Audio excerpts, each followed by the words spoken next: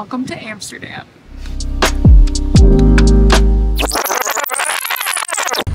Wow. So it's gonna be both sides. That's so pretty.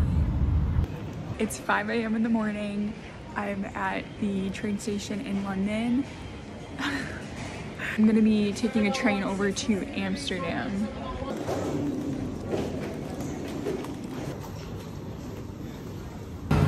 Boarding the train now. It's about like 5:50 a.m. in the morning.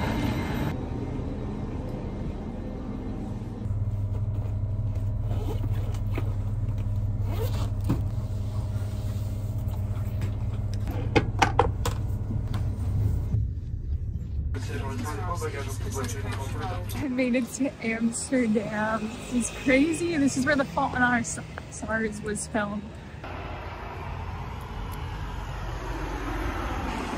Sole reason why I'm here in Amsterdam is because I read The Fault in Our Stars. I fell in love with the book, with the romance story. I watched the movie, and if you didn't know, it's based in Amsterdam. I'm just having like a little fangirl moment. After watching the movie, I was like, I have to go here. So here I am. It's exciting.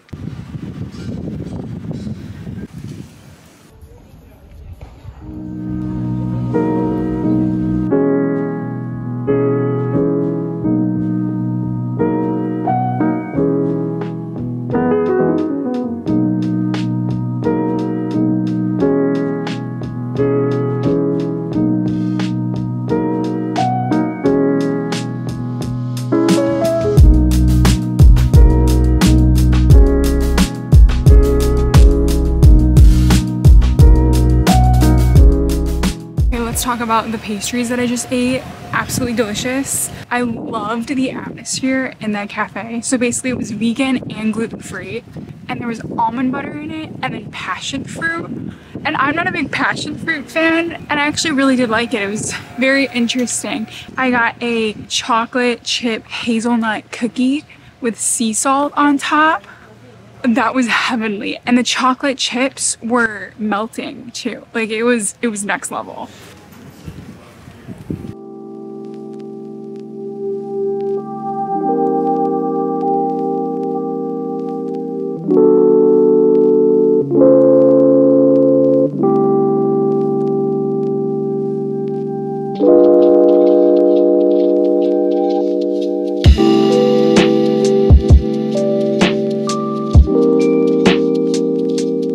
So now I'm gonna go to an acai bowl place that does art on top of the acai bowl, which looks crazy. So I hope it's open. We'll see.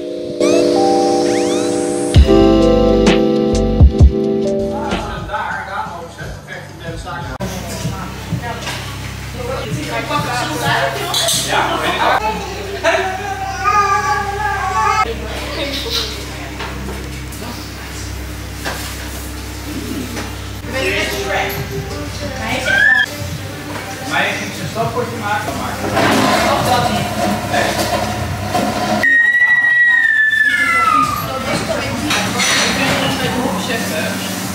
Ik voel het nog in ieder geval met jou, dus die kan er nog wel.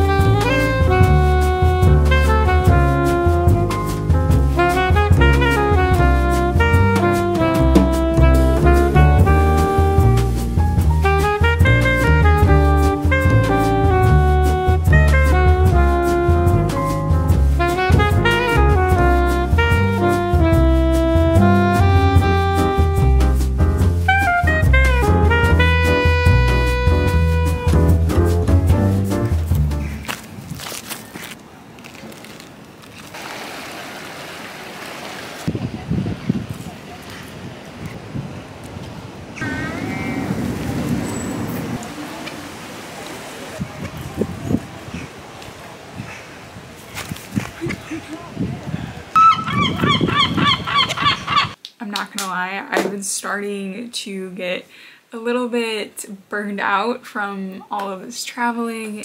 Like go, go, go, staying in a place for like 24 to 48 hours, never really finding like that grounding sensation that I like truly crave. When I get to a place where I can finally like have a nice grocery store and get a good like workout routine down, it's like I have to go to the next place. And I hate saying that because this has always been like my dream to, you know, travel the world, but there's two different types of traveling. Actually, there's probably three different types of traveling in my opinion. First is fast traveling, which is what I'm doing now, which is slow traveling is you go to multiple different places, but you stay there for a longer amount of time. Vacationing, I would say, is the last category, and that's where you just go to a certain destination for a small amount of time and like ball out, enjoy yourself, like do what you want to do. I got my green juice. I just miss like doing all like my health things that kind of keep me like sane. Like my skin has been like breaking out like crazy, and it's one of like my biggest insecurities. It used to be one of my biggest insecurities is my skin, because I used to have acne like everywhere until I went on Accutane and it kind of helped. It's just like when I eat very clean, it's good for my face, but like when I eat dairy and a ton of oil and just like processed foods, like it just gets really bad. It's frustrating, and I know juice always helps, and it's hard to find like cold pressed juice here that doesn't have like random stuff in it. So I think it's safe to say I'm at a point of this journey where I'm very excited to return back to the United States and just kind of move into my slow travel era. But it's also kind of scary because like the next chapter of my life is gonna be completely different, and I feel like I'm having getting emotional. I feel like I'm having a hard time letting go of my old life, because you know when you get back from a vacation and you start like unpacking everything and you immediately kind of get back into your old routine. Well, like I don't have an old routine anymore. Like I threw all my stuff away. Like I don't have an apartment, and I have a few other business ideas that I'm super excited about and investments that I want to make. I feel like this trip has really helped me to change my mindset of becoming better at letting go. Because if I fall in love with the country, or I fall in love with the grocery store or a smoothie bowl place, like I have to let it go. I can't hold on to it. I can't go back to it every day. I have to let it go. I have different places I have to go on my journey, and like I keep jumping around. So I've learned to just let go gracefully for the most part. The other thing is not be afraid to take chances, but believing in myself. I think that was like the main thing I never did before.